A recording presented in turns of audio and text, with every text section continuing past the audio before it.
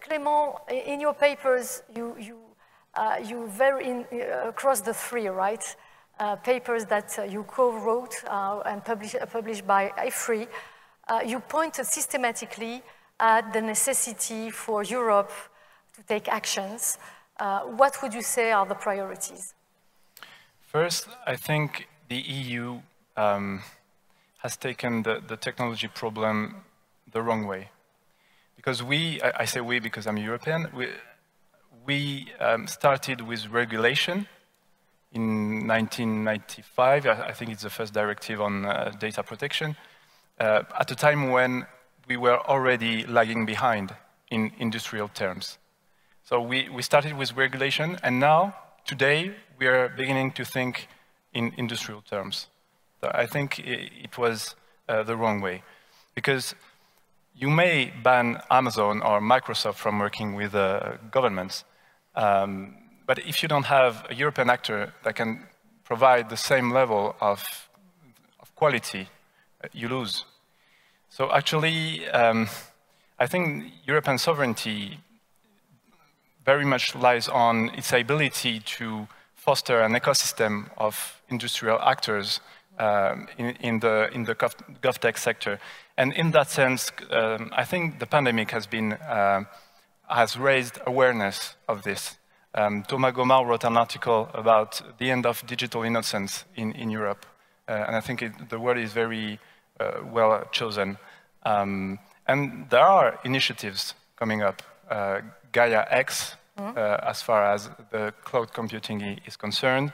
There are national initiatives, the Blue project with Orange, Capgemini, and so on. So it's very encouraging. It is true as well for health governance, because currently there is no common health policy in Europe. And if you look at the European history, it can be traced back to the 1950s. At that time, Paul Ribert, who was a French health minister, tried to promote a common health policy. It was at the same time as the common defense policy. And it failed. So there is no common health policy. And I think COVID-19 shows that we have to move toward a common European health policy driven by data.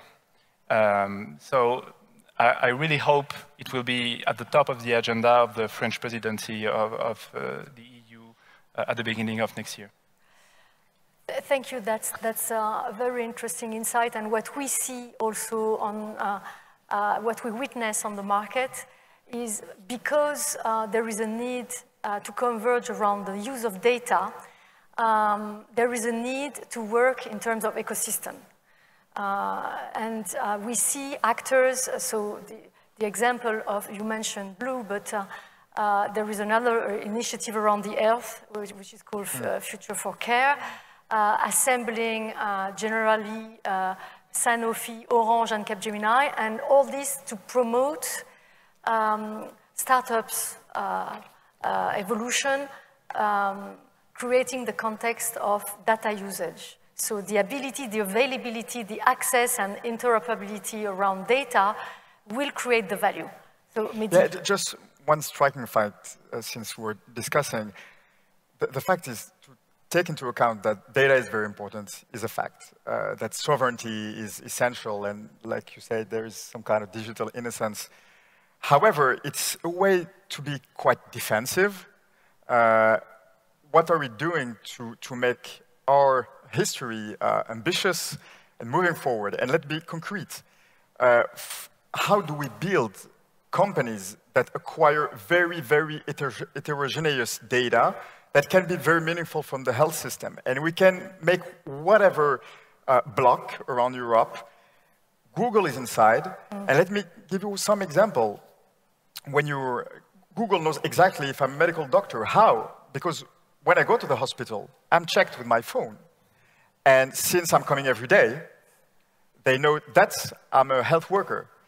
If I stay for a long time without going out for the hospital, they know I'm possibly a patient. And you know, hospitals are built by departments, and if I check it on the Google Maps, they know if I have a diabetes or another disease. So this is there. This is for the health. Then when you go home and you say, OK, Google is a cool thing to say what is the time and what is the weather and whatever. The fact is that you're living an incredibly powerful data, which is your vocal data, because in 10 years with the artificial intelligence stuff, you will be able to say that with a corrupt vocal data, maybe you have anxiety, maybe you have depression, maybe it's the beginning of Alzheimer's disease or Parkinson's disease or stroke. And this is there.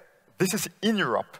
And not talking about Android systems and all those kind of things.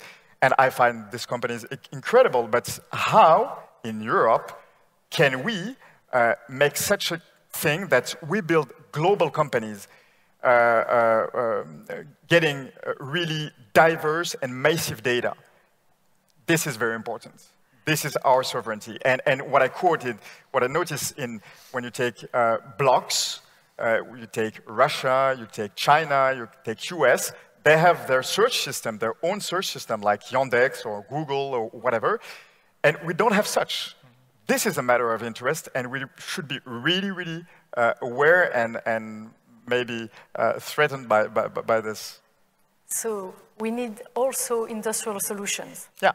And I will just mention one very positive one, which is, we all know that Amazon has a dominant position, not only very striking on the hosting with AWS, but also in the e-commerce. And their platform is open to third-party retailers, but of course it has downsides in terms of sharing all their data that can then could be reused and seem to be reused by Amazon for their own purpose.